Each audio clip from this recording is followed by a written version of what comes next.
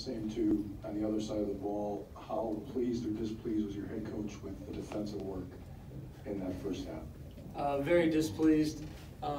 You know, kind of across the board. That was definitely the main message at halftime. Was, you know, don't worry about offense. Offense will take care of itself, but we're going to win this game on the defensive end. You know, it starts with the guy in the ball, and then it trickles down. You know, we don't play individual defense. We play defense, you know, as a unit, as 5 guys together connected. So there's a lot of holes there in the first half that we had to clean up there in the second half. But you got to give, you know, their 2 guards were very fast, very quick. You know, did a good job of getting to their spots. We tried to force tough ones. But again, a lot of things that we will see and that we can improve on. For any of you guys, you had 18 3-pointers tonight. It's a school record. First, I guess, what do you think about that? And also, were you aware at the end that you were closing in on it at all? No, but it should have been 19. I mean, I said sorry to Brad after that screen. It could have been 20 if Meach would have moved his foot back a little bit. Or limbs rattled in and out. It happens. It happens. Jeff, Dmitrik, you guys, I think, built double-digit leads a couple times against them. They came back, cut it to, I think, 5 twice. What allowed them to get back, and what did you guys have to do then to finally get that last push to get some separation? I think that we got to do a better job on our on-ball defense. They were able to get into the lane, draw fouls, find a couple shooters at the top of the key.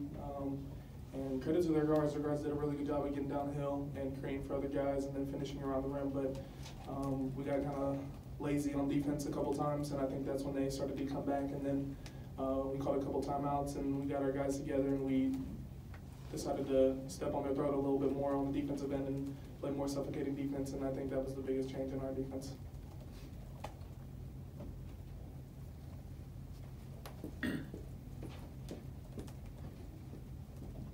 Brad, going back to the 3-pointers, do you think this was a case kind of just being contagious, where 1 or 2 guys start making them and it kind of spreads? Definitely. You know, I think it's just when you see the ball going, whether it's individual or as a team, you know, that just breeds confidence. And like what Meach said, we had spent a lot of time, you know, on time, on target passes. Whoever got the ball in the post, we wanted to play inside out.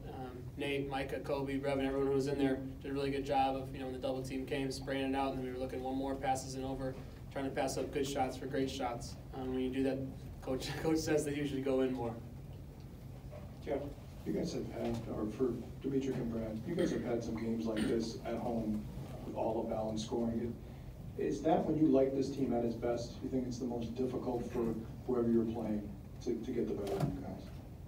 Yeah, definitely. I think that we have a lot of guys that can score in the double digits, and when we have multiple guys doing that, it's just hard to guard, really, because not one person is going off where they have to just shut down one person. But we talked about the contagious shooting, and when one guy knocks it down, then it kind of just trickles down to the next guy, and then the next guy's feeding off of that confidence. So I think that just us having a balanced scoring and balanced offensive game, I think that's our biggest asset. And so that's just the biggest thing for our offense, is continuing to have multiple guys in double figures.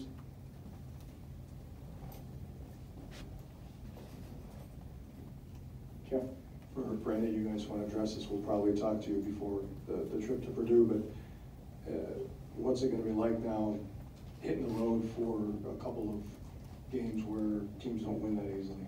I know you're only supposed to look at 1 game at a time to get 2 in a row. I mean, Purdue's a tough place to play. They get it rocking in there. We remember we played there 2 years ago and we just got smacked, so we gotta be ready. I think we will be. You know, I think what comes with kind of the big challenges, it's really great opportunities for us too. You know, we've shown and we've proven that we can win on the road in this league. You know, in 2 pretty hostile environments against 2 really good teams. You know, that's what we see. You know, some people from the outside might see challenges. We see a lot of big opportunities. You know, that's why we came here. That's why we want to be in this league, to play against the best on their turf. Zach, Brad, when Micah got taken out, you seemed pretty upset. Came over and sat down next to you. You put your arm around him. What were you saying to him? I was just telling him to calm down, to relax a little bit. There's a lot more game left. You know, he was just being pretty hard on himself for something that happened in the game. You know, just tried to speak confidence into him, keep him positive. You know, he does a lot of really good things for us, and he's a big weapon for us. And so, yeah, just, you know, being a teammate, but also being a friend. one more for the players. What's it say about the Big Ten for Brad and Dmitrik that you have to go from guarding guys like Anthony Cowan and Cassius Winston to guarding the guard tandem that Nebraska has? Honestly, it's tough. It just shows how good the league is. There's no off nights, no matter who you're playing from top to the bottom. And every game's a testimony to that. I think that just you're taking it one game at a time, you get new challenges and new opportunities, like Brad said earlier, and just taking those challenges and making the best of them.